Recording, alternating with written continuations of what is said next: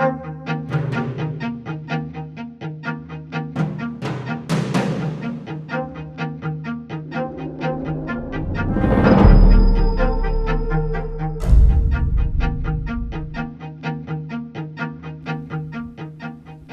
and welcome to Foreign Affairs Focus. I'm Jonathan Tepperman, the managing editor of Foreign Affairs. With me today is one of the country's leading experts on North Africa and especially Libya, Dirk Vandewalle. Dirk also happens to be the author of a great article in the upcoming issue of Foreign Affairs, which is already available at foreignaffairs.com, called After Qaddafi, the Surprising Success of the New Libya. Dirk. The first question, and it's the question I assume on everyone's mind since the tragic events of a few weeks ago, how has the attack in Benghazi changed the overall story of Libya, if at all? Your narrative, the one you, the case you make in your argument is positive, that Libya is in fact on a pretty surprisingly dramatic upward trend. Does this recent spasm of violence change things or not? I don't really think so. I mean, my point in the article was that there is cautious optimism. But as I also pointed out, there are lots of areas where the Libyan government still really does not control the country. It does not really have the traditional monopoly of violence that you would expect a government to have. And within the kind of persisting low-level chaos that has existed in the country ever since the Civil War, you have certain small groups, rogue militias in many ways, that have taken advantage of the security, the lack of security in the country, and have organized. And so what we saw was really that, in a sense, this fell between the cracks. No one had really watched this. And of course, they were able to organize and, of course, were able to launch this operation against the consulate. Now, after the attacks, we saw this remarkable upswell of public opposition to the militias. And in fact, in, I think, 2 cases, mobs of ordinary citizens took on the militias and kicked them out of their bases. Is this the beginning of a trend? And is the government capitalizing on this new sentiment by cracking down on the militias? Well, that sentiment actually was there before these incidents. The intervention, the Western intervention, was very warmly greeted in Libya. And of course, there are kind of lingering warm feelings, particularly toward the United States.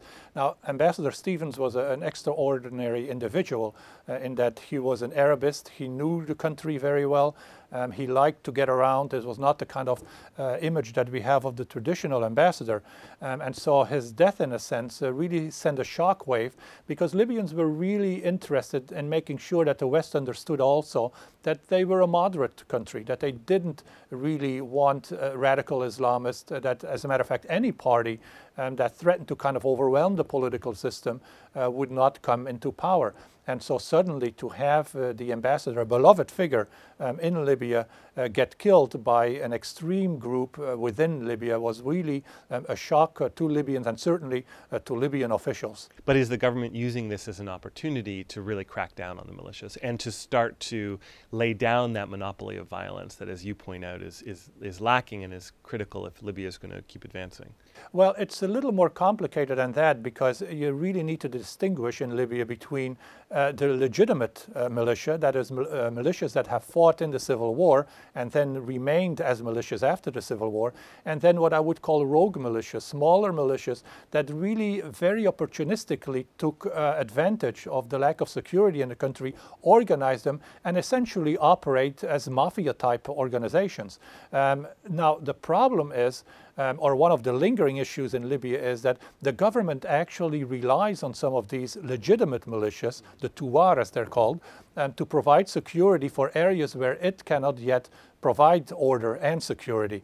And so, ironically, one of the militias that was attacked in the aftermath of the death of Ambassador Stevens was a militia that was actually working for the government, helping to provide security. So it's a little more complicated than it appears from the outside.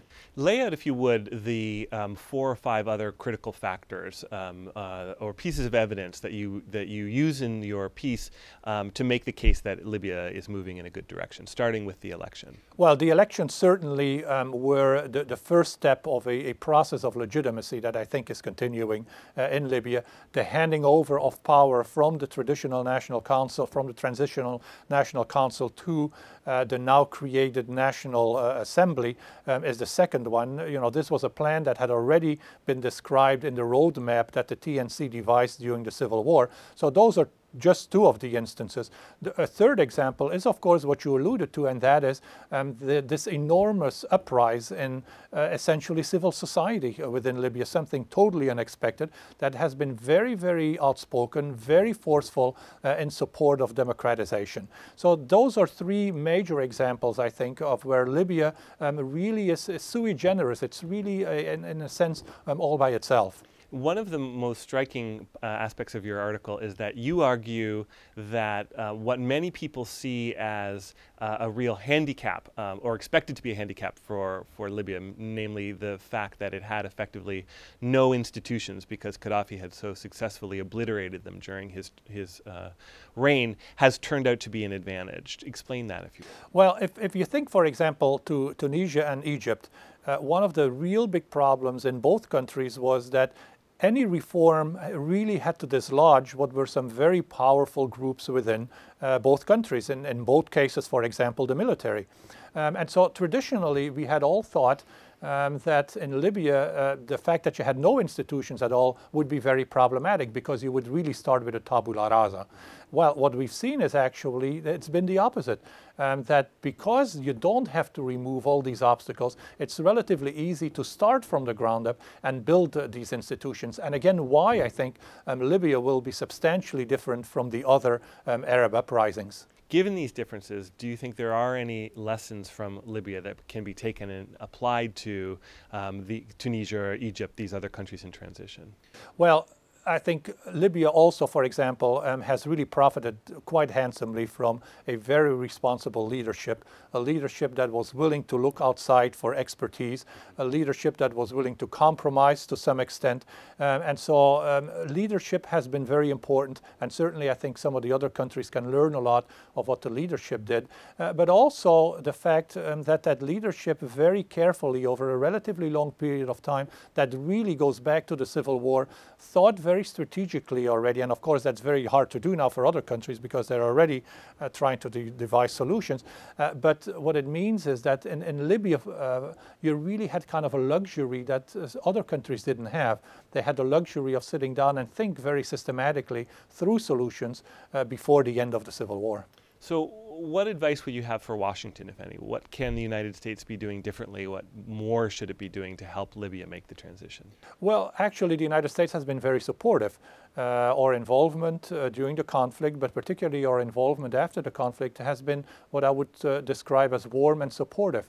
And certainly Ambassador Stevens, for example, also realized that these initiatives, and we were working on an initiative, for example, to bring an educational research center to Tripoli, that these are very, very important. So my advice to Washington, if I may, would be continue with these initiatives, particularly in light of what happened with Ambassador Stevens. We shouldn't step back, that it's continued involvement with Libya that is certainly very much appreciated by the Libyans, and that is really necessary to keep pushing the country toward, hopefully, a more democratic future. Well, Professor Vandewalle, thanks so much for talking to Foreign Affairs. My pleasure.